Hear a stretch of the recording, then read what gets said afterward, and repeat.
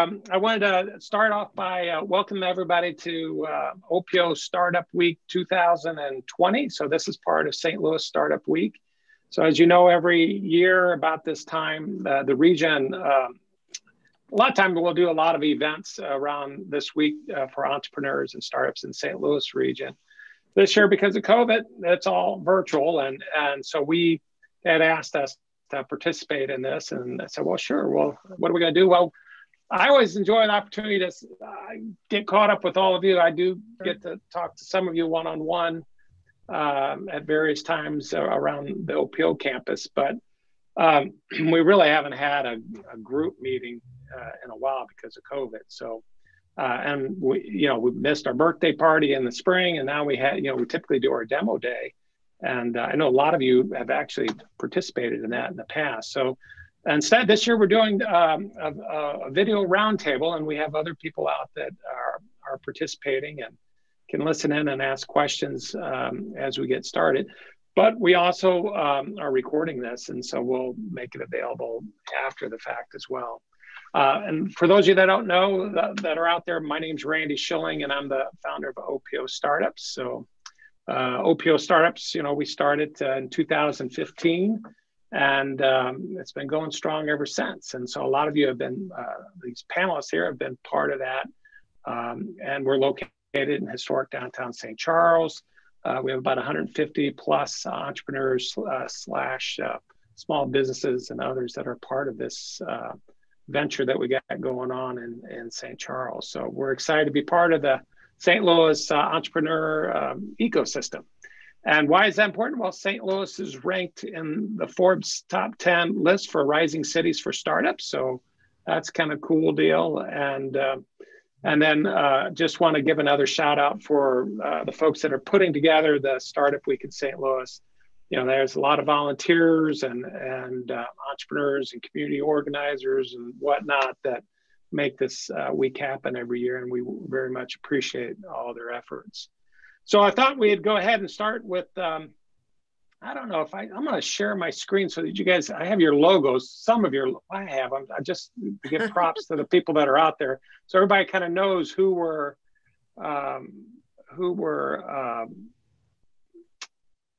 talking to today. So we'll introduce each of you out there so that you can kind of, let me see if I can get this go. Yeah.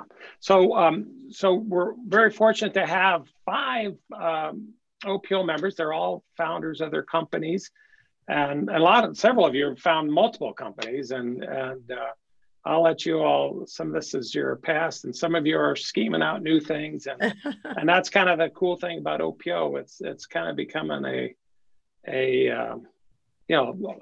think I'm on. Somebody's asking me about membership. Well, I think it's my 5th startup that I've done. So, and I'm not alone in that scenario. A lot of you all are doing similar type things. So, so anyway, I want to start by Cindy Cummings from DIY Style and also the Vacuum and Sewing Dealers Trader Association. I'll let you do a quick introduction, and then we'll jump down to Jordan and others. So you want to just tell real shortly, Cindy, tell us about what you're all doing. Yeah, well, I came to OPO, when we were working with, and still are, with DIY Style. And just to give you just a slight background, I've always worked in the home sewing and fashion industry. We've done videos and licensing agreements and several things under the DIY Style umbrella. And when I came to OPO, we brought a new product to market, a new type of cutting system for the home sewing and craft industry. But actually earlier this year, in the middle of all the COVID kind of craziness, I'll call it, the industry association that I had worked in-house with for about 10 years as the education director, unfortunately had to close their doors. So I kind of stepped up to the plate and worked with a bunch of other people to make some things happen. And now we've moved that whole trade association here to St. Charles. And we're working throughout, the OPO Startups, ecosystem with some new projects and some things that I think are going to be very valuable to our membership. We have about 1,000 independent retailer members nationwide, and actually I should say internationally. So this is quite another, step for us to take as an organization. And, it's really great to be part of OPO in the middle of all of this. Yeah, that's awesome. Yeah, we're fortunate to have you, Cindy. And thank you.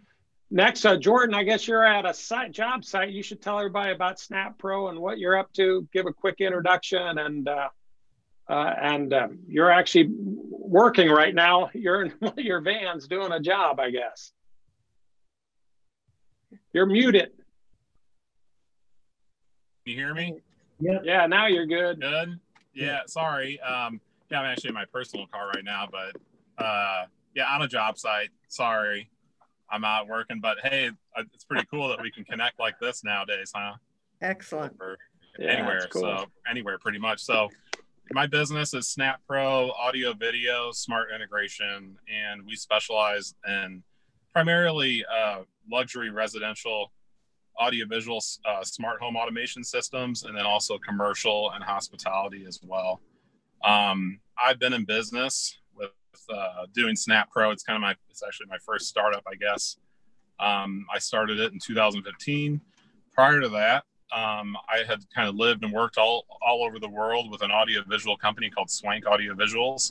They were based out of St. Louis, and Swank had specialized in hospitality conference audiovisual support services and design and sales, etc. So with my business, I started it in 2015. I moved back to the US from living in Dubai on contract with Swank for about 4.5 years. Started my business because I wanted to change gears and get into the IoT market. I'd kind of been tracking that for a while, and smart home automation. It's been around since like the 70s, 80s, but now it's just with connected devices, it's just booming right now. And I've seen significant growth with my business so far. I started the business with about $3,000 cash. 2017 started to take it seriously and pursue it full time. I think in the first year I did like 60,000.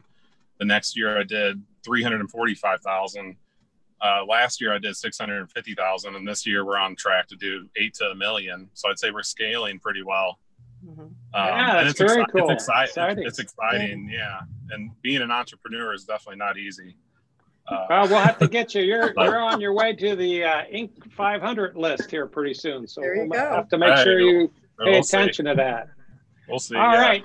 Another Craig Duckworth. So you want to tell everybody about Velta Technologies and what you're doing, because you also are starting to grow pretty significantly right now too. Yeah, thanks, Randy.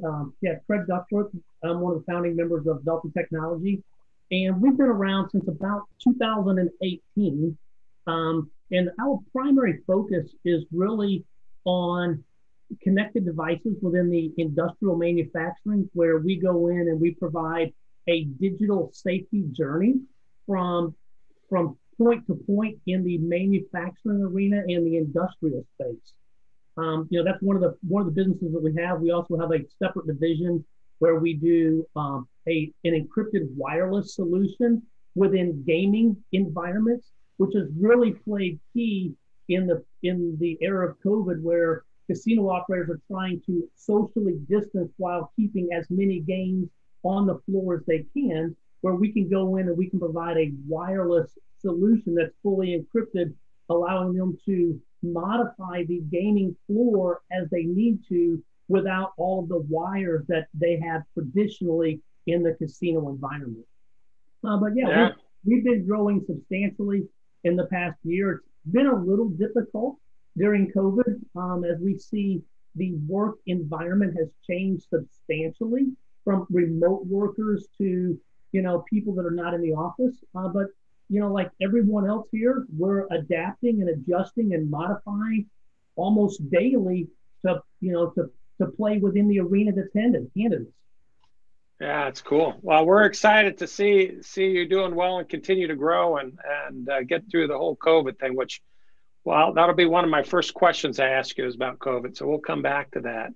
Hey, Jeff Dittner. Jeff, you were one of the original members of OPO. You were OPO before OPO, you were a member, and a serial entrepreneur at that. So you want to tell everybody what you're doing these days, or at least what you've done recently, and Sure. share with everybody? Sure. Thanks. Thanks for having me, Randy. Happy to be here.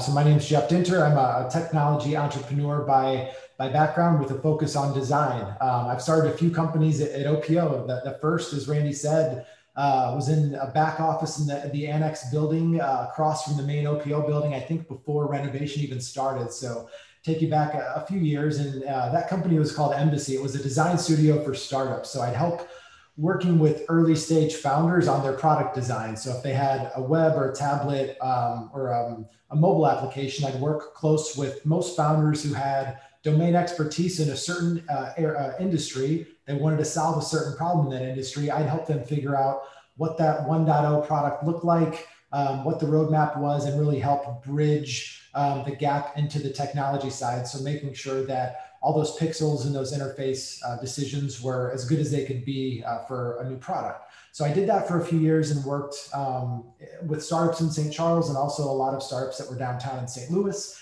And eventually I moved on to the actual product side. So instead of working with other founders, I became a founder and started a company called Tenant Loop, which was a mobile first communication platform for property managers. So we made it really easy for property managers to give a better experience to their mobile first renter. So the modern renter who lives on their phone, like many people do today, we wanted to make sure they could communicate with them well, to send them satisfaction surveys, and just really enhancing that overall experience, similar to what Airbnb had done for the short-term rental space, and really just kind of giving that concierge service. We wanted to help property managers do that for their tenants who were living in their single family rentals and apartments.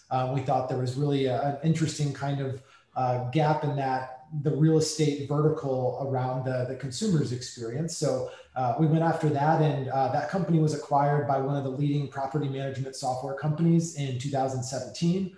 And my team and I stayed on with that company until earlier this year when I parted ways, and currently back into founder mode, looking at gaps and opportunities in real estate tech and the financial verticals.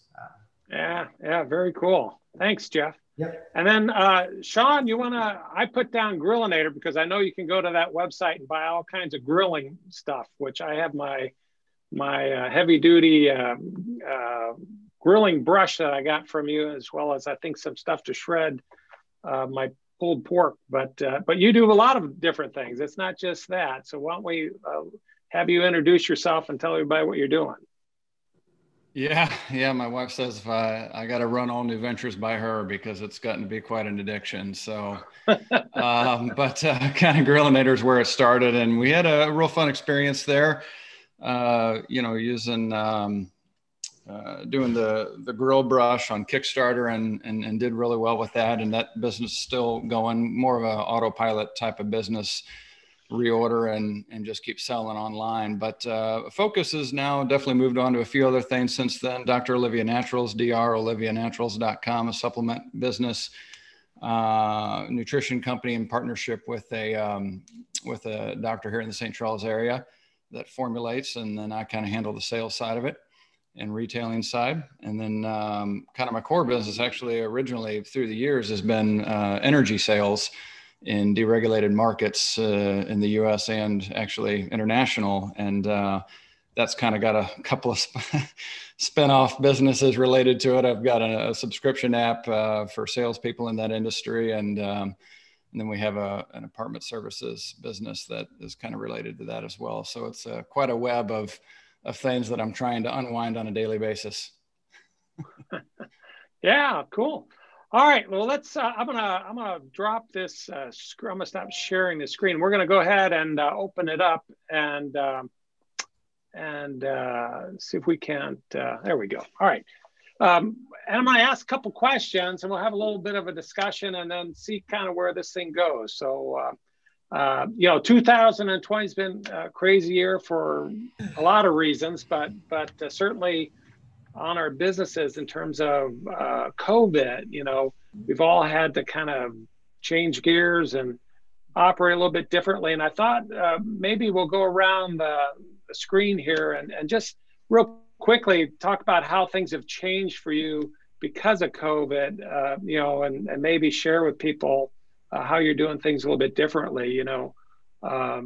you know, if I'll give an example for OPO, for example, you know, what we, you know, we went out and actually invested a lot more into private offices because people were a lot more conscious about, you know, wanting their own private spaces instead of being in a more of a co-working or open area.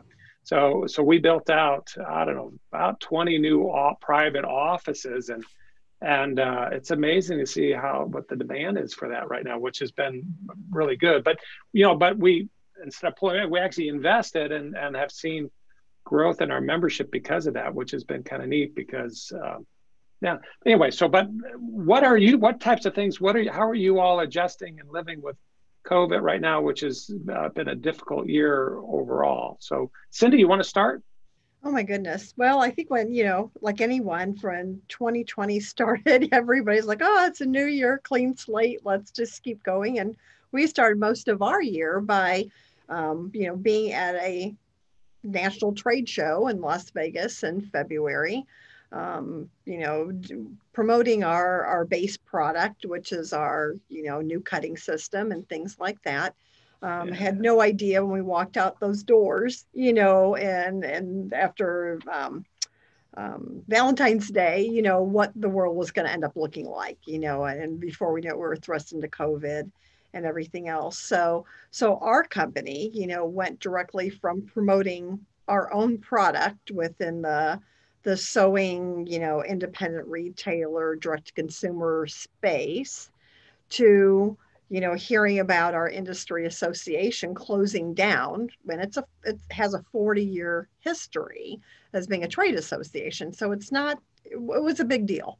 And because I had, you know, the in-house experience with them and knew a lot about, you know, the inner workings as well as just all the challenges along the way, from everything from being an educator to now a you know, supplier basically in this space, we decided to take that on. So now, you know, in the middle of all of this, you know, we're working with retailers, independent retailers across the country, having their challenges, listening to them as an association, trying to, you know, figure out, you know, what that path should be looking like, and redeveloping an entire association, you know, to really meet the needs of all the members. So we've had, to me, probably, and I hope, probably the craziest year in my entire career in history of anything. And just about the time you think, oh, you know, don't ever think you're going to rest on your laurels for even 2 seconds, because the minute that happens, you know, you get hit with a whole nother, you know, set of things to learn about. And that's part of, I think, just being an entrepreneur. You have to always be open to constantly learning and just being ready to, you know, turn left when you need to. Yeah. So how about you, Jordan? What has COVID meant to you and your business? Has it changed? I know, you know, when you're going into these luxury homes, you know, these people are going to be pretty particular about that, I suspect. So yeah. So yeah, it's definitely changed. So for homes, you know, when we're servicing homes or businesses, we always just ask our customers, you know, would you like us to wear a mask and shoe covers at a basic level? So, you know, we minimize bringing anything inside. And we've been following that. We disinfect devices like remote controls or iPads or iPhones that we use during kind of a setup or a programming process before we return it to the customer. So we've gotten in good practice of that. And overall, COVID, you know, with the pandemic, we've seen an increase in business just across the board, because most people are working from home doing these kind of calls daily, and they need reliable internet service and so on and so forth. And they're in home now to think of all the ideas of projects they want to do and complete. So that helps as well. And that's helped us kind of excel some more auxiliary installations for audio and video. So yeah, it's been a positive thing for us so far. So as far as the most requested tech people are wanting in their home during COVID, what is it? Home theater. a lot of entertainment, huh? Yeah. No, and I would say wireless internet networking. They typically they're wanting to upgrade it right now just to more make sure bandwidth. More bandwidth, yeah. I got to do all the streaming. Craig, how about you? As COVID, what's it meant to you? I know you talked a little bit about, the selling process, especially in the manufacturing space, where a lot of it was shut down at the beginning of this. Now a lot of them have reopened, but maybe talk a little bit about your scenario. What has COVID done, to your business? Yeah, a couple of things that we're seeing, Randy. We're kind of like Jordan. We're seeing a lot of clients, manufacturing clients, especially asking for secure remote access with an audit trail. There's always been VPNs and ability for the remote workers to have access to the manufacturing. But when the entire workforce was thrust from home, you have engineers that are running the manufacturing facility and that need to be there if something happens to that environment and they lose a packaging line or they lose a part of their manufacturing. They're very, very cautious to bring outside help in for fear of injecting a COVID into that manufacturing facility.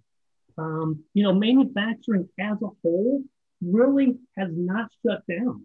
It really spiked. You think back into February, March, the run on toilet paper, the run on needed items that people ran to stores and hoarded. Now those manufacturers have been playing catch up and they've never closed down. But we see the horror stories from Tyson, from Smithfield, where in their entire plant is shut down because of COVID, and it really puts a crunch on delivering those goods to the society. So it's been an uptick in that piece of it for us, but it has made it more difficult to get into the facilities to do the tasks that we need to do because of the hoops and hurdles that we're being asked to jump through because of the manufacturing facilities being more cautious. Yeah. But overall, I think it's been going well. Yeah, I think overall, I think in general, I think people have from the COVID standpoint, have looked at trying to sell. A lot of organizations have really gone into crisis mode where they kind of, all right, we just have to get through this survival mode. And because of that, when you're trying to sell or introduce new solutions, they're not necessarily looking for, in COVID time, they might be looking for new Wi-Fi, something specific about COVID. But by and large, they're just trying to get through this odd period that we're in right now to get to the other side. And if you're trying to sell new stuff into that environment, it can be difficult, So we're seeing a lot of the organizations sitting on what funds they have, not knowing, are they going to need that funding down the road, either in the next couple months of 2020 or the beginning of 2021, or do they spend it now? They're holding on to those funds because everything is so unknown. They just really don't know. Yeah, business owners and operators usually do not like uncertainty. That's one thing you try to avoid. Sean, you want to chat? How about from your perspective? You're definitely you're in a lot of different areas, but I know you have a lot of, maybe on the energy side or whatever. I don't know what. Well, anyway, you have anything you want to add to that conversation or about COVID? How has it impacted your business and what you see out there? Yeah, thankfully enough for COVID in majority of ways helped business for us. Honestly, the biggest problem was restocking as far as like the retailing sales side. Nutrition sales went through the roof. Grilling is largely the same. It was a matter of we ran out and couldn't get more in. But on the energy side, what was interesting is there was a little pivot involved there. A significant portion of that business involves a team of salespeople that I have down in Texas. Thus the Texas hat I've got. I go to Dallas quite a bit. And, they canvass kind of B2B. And, when business is shut down and don't let you walk into the door, they just, they're shut down. That changes your entire business model of acquiring new business overnight is a daunting task. And, I see one of the questions that somebody asked here is, how do you know when to fish or cut bait or change bait? And it was one of those situations exactly. It was a matter of changing bait out pretty quick to see how we could get in the door or get the phone to ring, you know, with our you know, target market in that situation. And I think that's definitely where there's an advantage of being a smaller company, being able to pivot faster. And, you know, thankfully I've got some pretty creative salespeople that, you know, found ways of making the phone ring and creating a referral program to get our existing market to refer others in their industry. And, you know, so it was a lot of creativity. You know, we tried some creative direct mail, you know, instead of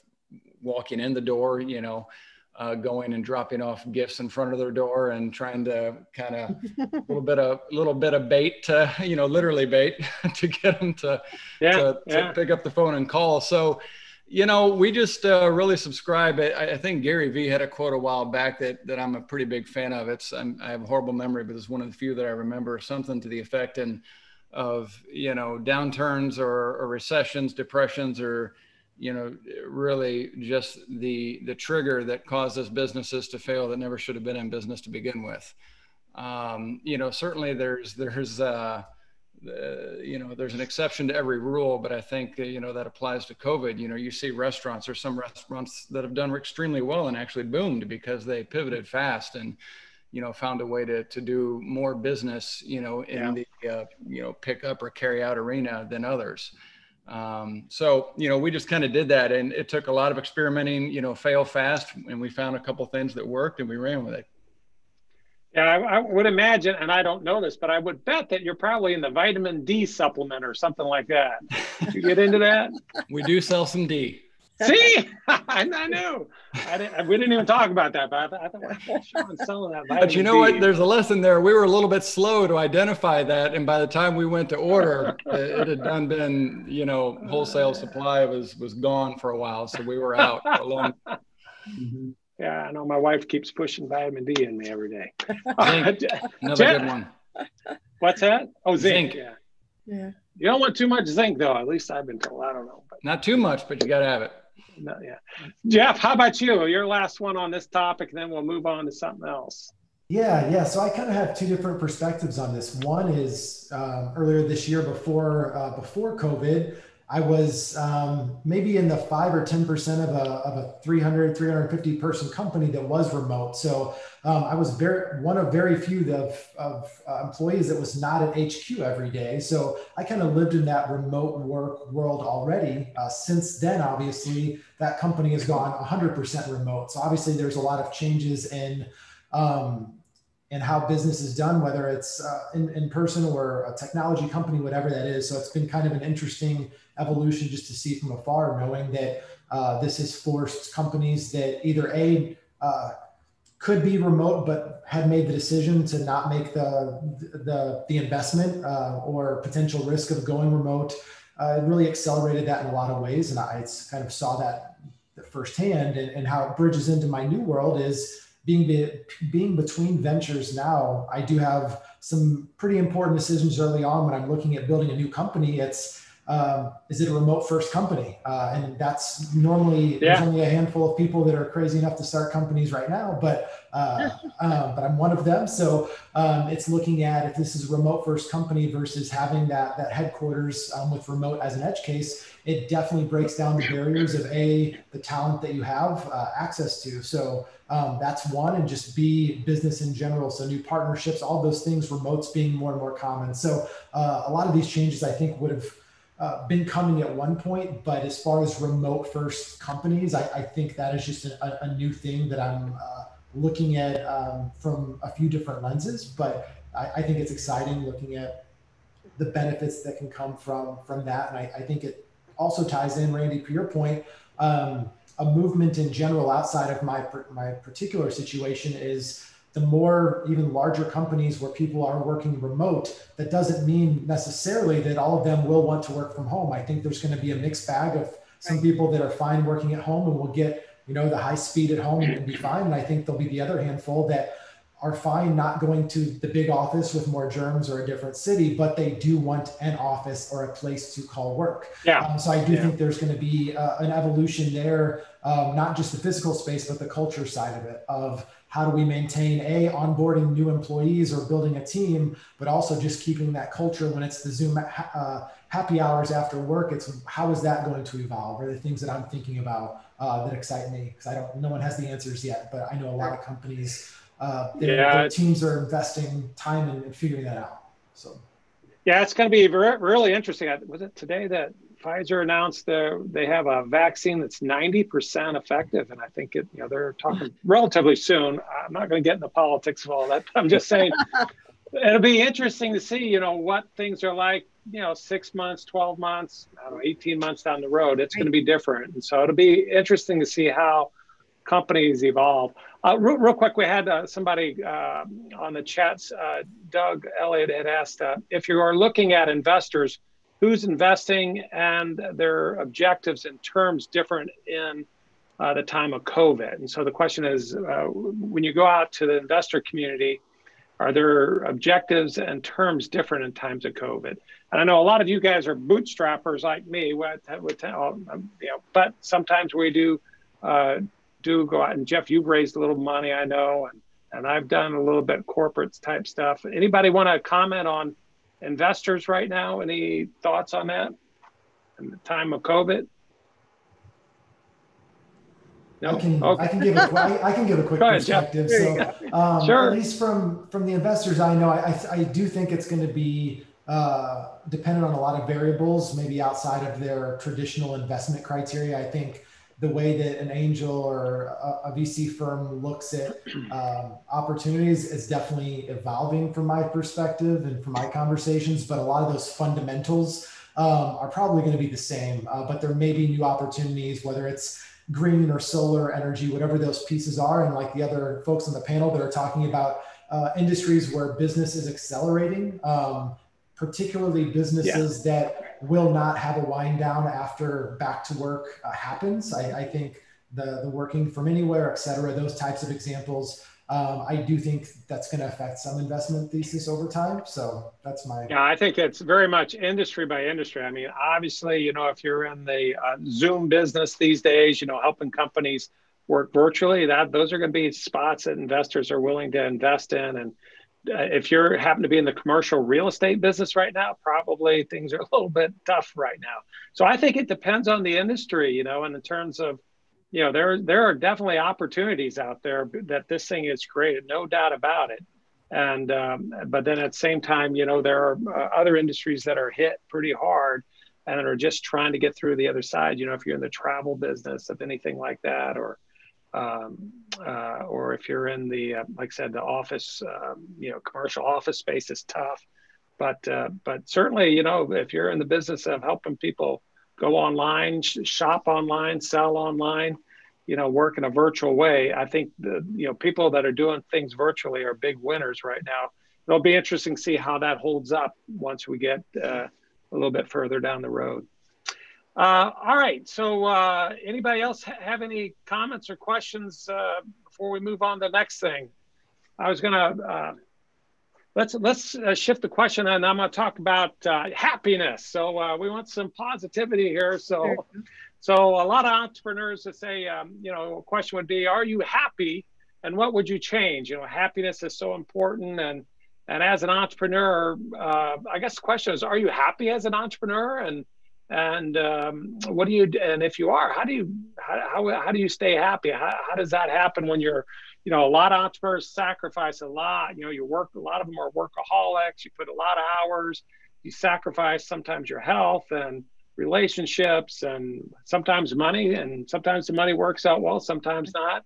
But are you happy overall doing what you're doing, I guess is the question. So we'll start, Cindy, we'll start with you and go around.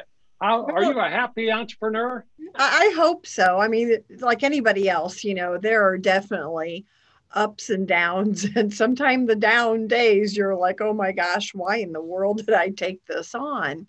But I think with anything, if you've got the passion for something, you're going to stay happy because you have the drive and it's a different kind of like love for what you're doing. And if you don't have that drive, it is hard to stay happy because there are a lot of ups and downs, and sometimes the downs can really pull you. into a direction that I call it the tailspin, or, the deep dive, in, and you have to have, that passion to be able to pull yourself back out and go, okay, well, why did I do this? Go to your network, talk to somebody else that kind of helps talk you through, the whatever it is. And then, you're off to the next thing. So I would say overall, the answer is yeah. I don't think I'd be here.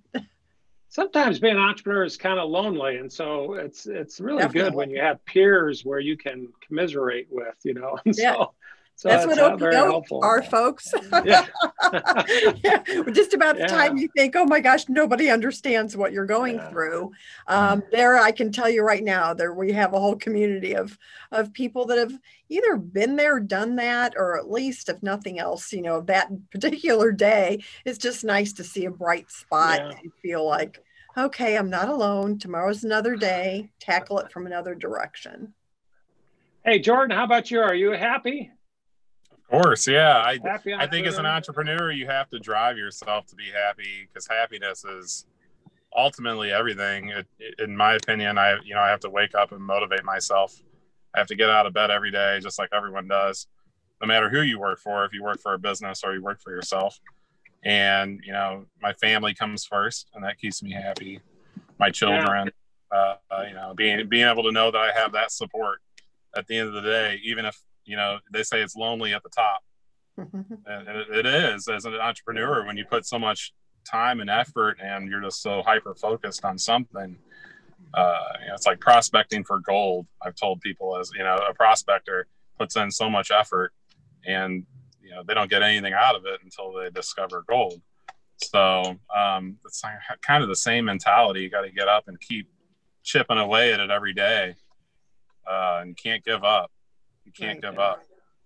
Well, I like your comment about family. A lot of you are familiar, that I have 4 children, and at a very young age, I used to get them involved in some of my early business.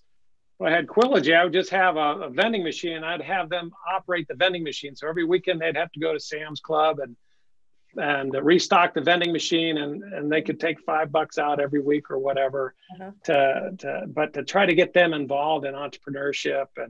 And then later on, when we were doing board pack, whatever, they would, all of them have done trade shows with me. They'd go travel and make them work the trade show. And that actually helped a ton. And I tried to change my mindset instead of how do I pass that entrepreneurship spirit on to my kids? And not that I want them all to be entrepreneurs, they do what they want, but to share that time with them. And that really helped me with my happiness, I guess. Mm-hmm. So I like your comments on the children. How about you, Craig? Yeah, I would say overall, I'm really happy. And it's easy to do that when you truly believe in what you're doing, and the people that are around you believe in it as well, and they support you. From, like Jordan said, from family to other partners that you have, to just the employees that you're working around every day, and seeing how you affect their environment, their family, and their livelihoods as well. I think it's important to truly have that spirit to believe in what you're doing. And again, every day, every one of us wake up unemployed until we make something happen each and every day that we're doing our business. And how about Sean? Well, a couple of things that come out from other folks here real quick was, the whole idea that it's kind of lonely at the top, and it definitely can be, because nobody knows the pressure you're going through when you're the one in charge. In my case, I'm super lucky. I've got a business partner down in San Antonio, and actually every business that I have, it just kind of balances out, and it's a rare thing that works. I don't necessarily recommend having a business partner and everything, but it's kind of like having 2 wives. One's hard enough. But it definitely helps to have somebody to collaborate with and commiserate, I guess, in some cases. But there was a rare happiness. I'm not sure if this is the right word, but certain satisfaction, through the COVID of just in the business that I've got a number of employees. There's a certain happiness, satisfaction to just, getting through it together and, you know, letting your guard down a little bit, saying, hey, this is a little bit scary what we're going through, but, you know, we need to let everybody know because, you know, hey, we're kind of in it together. Right? And it was a little bit of that, you know, sharing the, you know, kind of pulling your pants. That's going to come off really the wrong way. Pulling your pants down a little bit and kind of showing a little bit of, oh gosh, this is, you know, it's like you don't really want to show the numbers, right, of your business to your employees and like let them know how bad things could get. But, you know, kind of letting your guard, that's a better word, letting your guard down. Holy cow, did I say that on Skype? That's like, you know, one of those weird, awkward moments. You know, letting your guard down and showing your numbers, and then, you know, kind of banding together, you know, it makes it easier to get through. And there's a certain degree of satisfaction, and I would say happiness, to getting through it together and, you know, as a team, and, you know, that satisfaction of not laying anybody off, not, you know, cut and pay and stuff like that. It was an interesting thing because I've always kind of been a little bit of a solopreneur. Is that how you say it? Entrepreneur. Right. To the last few years, in one of my businesses, we've grown quite a few employees, mostly in Texas, but some here. And that was a new sort of happiness that I had of, you know, getting through it and not laying anybody off. And, you know, but there's a lot of pressure to that too. So I think it's good whether you got a business partner or other business owners that you can, you know, collaborate with, that's really important to help, you know, stay happy. Yeah, one of the comments online was about from Brad O'Daniel, and he was asking, you know, when you're in survival mode right now, what is the number one thing you recommend absolutely do not cut back on, and the number one thing you recommend to consider cutting out? And for me, you know, it's the team. And when you get quality people, I mean, I've been so fortunate. I mean, I go back nearly 30 years working with Alan Grow, and Al and I have just, you know, found a nice groove in terms of how we, you know, he's much more structured and very, you know, very detail oriented, whatever. And I tend to be more of the creative side or whatever, and more throwing too much stuff at the wall, perhaps. But you know, that I could have never gotten through COVID or the past 30 years without his help. And not just him, but all the different people I've had the fortunate opportunity to work with over the years.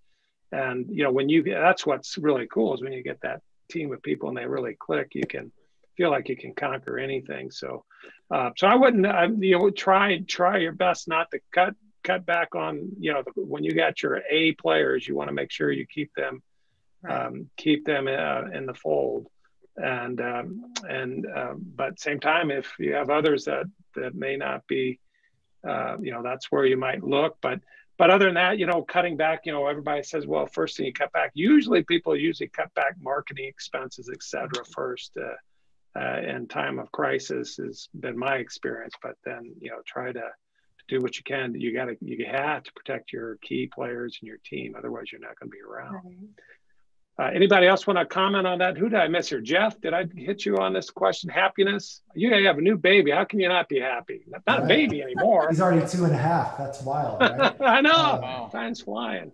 Yeah, I think the group hit on it pretty well. For me, it's, you know, from a business perspective, make sure if you're taking a swing at building a company that it's solving a problem that you're passionate about. I think that's getting into a business for the wrong reasons because you think there's, for whatever that reason is, versus really being attached to that problem, I think is the core, kind of the core to the happiness or to the road to the lonely top, as everyone said, because I think that's true. And just surrounding yourself with the right people. And that's can be family, that can be the team, that can be co-founders who are taking on the risk with you to see if there's a business there, whatever it is. I think it's just being passionate about that consumer, the user you're solving for is how I view that. Cool. Did I miss anybody on that question? I think I got everybody, right? All right, let's go on to the next question. I had just this one's more around mistakes, you know. We all make mistakes and hopefully we learn from them quickly. And so I guess, you know, what are some of the mistakes you wish you could have avoided in your entrepreneur journey, in your business journey? what are some of those mistakes that you've made and wish that you would have avoided? So Cindy, do you have any thoughts on that? Any mistakes? We don't make any mistakes. So just... Oh, right. Oh, yeah. if you're an entrepreneur and haven't made a mistake, so I want to know who you are. I think for us and for myself, I think, as an entrepreneur, we tend to kind of be in our own bubble, and do our own thing and not reach out, to people. I'm the first one that will admit, very early on in my career, and probably even until fairly recently, I was never one to reach out for help. And actually, a lot of that changed, doing a whole new product where I was doing a lot of things. We were doing a lot of things as a team that none of us had ever done before. So we were being forced to, reach out for help. And now that, I'm here at OPO and there's so many other players, here to reach out to. Now I feel like, if I'm not anywhere near as scared, I guess you could say, or fearful of certain things as I probably used to be, mostly because I would stick to myself and try to just figure it out because I should know what that answer is. And now it's like, oh my gosh, there's a big world out there, for one thing, as well as, to have that kind of comfort level of even just reaching out to certain other entrepreneurs in this OPO space has made it a lot easier for me to just keep getting out there and, working with new things. So. Yeah, cool. All right. Anybody else? So let's go to Jordan. How about you? So what was the question again? What mistakes? So what are some of the mistakes you've made and you wish you could have avoided? I would say in business in general, especially as an entrepreneur, when you're the big thing at stake is your own money. If you're investing in your own business, is trusting people early on. Or trusting some people in general, learning better ways to qualify, I guess, the people you work with and do it in a smart way and make sure everything's checked out. I've had some instances, where I've lost money from people who've either, scammed me on a large order of some smart home products or things like that. Customers who haven't paid, especially during the pandemic, had that pop up. So it's not necessarily mistakes, but I'd say the mistake would be my mistake of trusting some people too early and maybe not having something in a contract specifically, for example. So they always talk about make sure you have as an entrepreneur a good lawyer and a good banker and a good accountant. Those three things. So you can't underestimate. How about you, Craig? I would say for us, part of it would be trying to scale quicker than the infrastructure and the foundation was there. Having the confidence in the team to do it, but recognizing, well, what would happen if the client said, yep, I'll take 300 of those when we know we can only deliver 50. So making sure that we take a step back and we look at the foundation of the company and the ability to scale in the size that the clients would ask for. Yeah, I know for myself in terms of scaling, when back in the 90s when I started Quillogy, I tried to do it all myself. I felt like I had to be on every project. I had to do everything. And it wasn't until I let go of the technical side, I said, all right, I'm not going to code anymore, because we were in the IT services business and we provided, we built custom software for people. And I was a coder, Alan was a coder. We would hire we were hiring one, two, at one point, I think we probably hired 5 or 6 coders a day during the internet ramp up. And I know those early days, what was holding us back was, well, if we're all doing that coding, who's running who's doing the hiring, the firing, the business development, the marketing, the accounting, and so it wasn't until I stepped back and said, all right, I got to let that go. I trust the people that we've hired. If you hire quality people, trust them, let them run with it. Then that's when the business really began to scale. And I know not every business is made out to scale, but But if you are in the, if that's what you're trying to do, and your vision is to, own the world or whatever someday in whatever market you're in, you have to be willing to let go of some things in order for it to grow. So, waiting too long for me, my mistake was, I didn't trust my people soon enough. And I've since learned that, the quality people we hire, they're smarter than me, and letting them get out of their way and let them do their work, do their job. How about Sean? How about you? What was your biggest mistake and that you wish you would have avoided? Hiring the wrong people. People, it's an easy one. I think, anytime that I've hired out of desperation, it's like, I got to hire somebody now. Right. And it always ends up being the wrong person. Yeah. They always say hire slow, fire fast. That's and I've made that mistake. I made both sides of that mistake several times. But on another note, and I'll try to leave it, just be real quick, is I don't know why I didn't think of this. It's because it happened way before COVID, but along the lines of hiring the wrong person, well, the wrong person exposed some remote working holes that I had, and ended up leading to a really ugly situation. I mean, literally FBI. Like I was texting the FBI because this guy was essentially, I don't even know what the technical term is. He essentially stole a bunch of my data and was trying to use it as leverage to get money out of me. And it was a remote worker, and I didn't have the proper safeguards in place. But it was long before COVID. I've been remote first from the beginning. I was just naively remote working, right? And letting my people work and just assuming they were all good people and would follow the rules. And, bottom line, I had a wrong feeling about them, and I should have never hired them, and it led to a lot of bad and heartache. Yeah, it's a big deal. A big deal. Jeff, how about you? Real quick, what's the biggest mistake you've made that you wish you could have avoided? Yeah, I think it's just knowing when to delegate. I think the point's been hit. That's both delegate internally and externally. So for me, the biggest mistake was not focusing on, the 1, 2, maybe 3 big rocks that an entrepreneur's to-do list has. And, in the future, it's going to be finding any of those tasks that you can delegate either internally or using Upwork or Fiverr or Magic or Wonder. There's so many tools, whether it's research or customer list building, whatever that is, you're normally going to find a cheaper way to do it and focus on the stuff that the founder needs to focus on. So, yeah. Well, we only have about 5 minutes. I need to be respectful of everybody's time. So I'm going to do a lightning round here just on a very simple question. And it is, do you plan on retiring? So as an entrepreneur, I always get this question, Randy, why aren't you out on a beach somewhere? I've sold a few businesses, whatever. So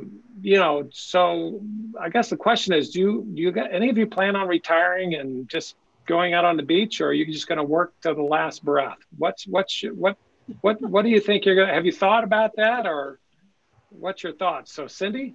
Yeah. I've gotten this question how many times, and here I am, I'm not going to say towards the end of my career, because I will never be towards the end of my career. So I'm answering your question. I won't ever retire. But yeah, so I, take on an entire trade association at this stage of my career. So I don't see myself retiring, and honestly, anytime. I think if you love what you do, you probably won't actually 100% retire, to be able to have a little more free time at some point. Yeah, maybe go play with my grandbabies and, go do some fun stuff. But I love my work. So, Well, and you have a daughter that you're working with as well. Yeah. So. Yeah. So I keep things, in the family as much as I can too. So that's nice. How about you, Jordan? Do you plan on retiring? You going to build this mega home with all this fancy electronics and just kind of hibernate in there, or what? Probably not that. No. I don't know if I'll ever retire. I mean, that's not even. I'm only 32 years old. Retirement's not even in my vocabulary right now. So, and with a young family with kids, but definitely not. But if I have to think about how I build my business for my future, I've been thinking more recently as I grow, like building my business as if I was going to sell it, always kind of be in that mentality, and always kind of strive for that. It doesn't mean retirement, I would want my business to obviously outlive me. So if I'm involved, in a later year in my life in my business still, or multiple other businesses, whatever, my journey is, I don't think I'll retire officially. I'm not going to be expecting a severance package or anything like that from someone else. So. Well, you use an important term, journey, and I think that's what we're all on. Yeah. So, yeah. Craig, how about you? You ever think about retirement in your future, or do you feel like you're just going to keep going, or what?